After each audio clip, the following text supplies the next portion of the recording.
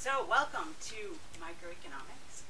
Microeconomics is the study of decision making. It's the study in particular of how we as households, as firms, and as a society make decisions about allocating the resources that we have. Resources are always scarce. We never have as much stuff as we would like, so the fundamental economic problem is how to divide up those resources so we can get the most out of them that we can. That's what we're going to study. We're going to study how economists view that process of getting the most we can out of our scarce resources.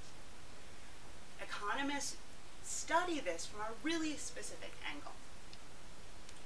We know, or we think, that people make these decisions by carefully considering the marginal benefits and the marginal costs that they face from each decision about allocating those scarce resources.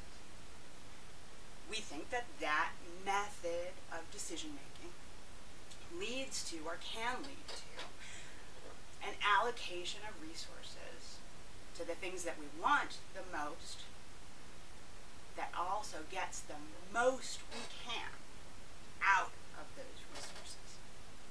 So every single chapter, every single idea that we do this semester is going to have its focus around this idea that economists have a way of thinking that assumes that people compare the marginal costs on the one hand and the marginal benefits on the other hand.